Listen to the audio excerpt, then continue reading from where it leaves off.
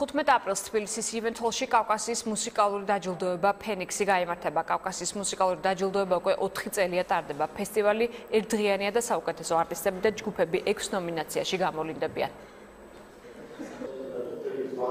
Rock მუსიკა ყველაზე უფრო გახსნილი, ყველაზე უფრო social ადამიანები არიან და მარტივად ამყარებენ სახალხო დიპლომატიის დონეზე ყველაზე მარტივად ამყარებთ ურთიერთობებს.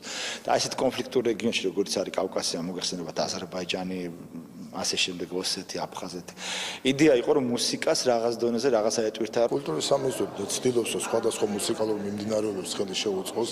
მით უმეტეს როცა რეგიონში ესეთი რაღაც სტარდება, მთელი რეგიონის სხვადასხვა ქვეყნების მუსიკოსებს აერთიანებს და ერთ ბაზაში მოიხრის ამდენი მუსიკოსი თავს და გაერთიანდება და ყველა საშუალება ექნება თვითონ ნახოს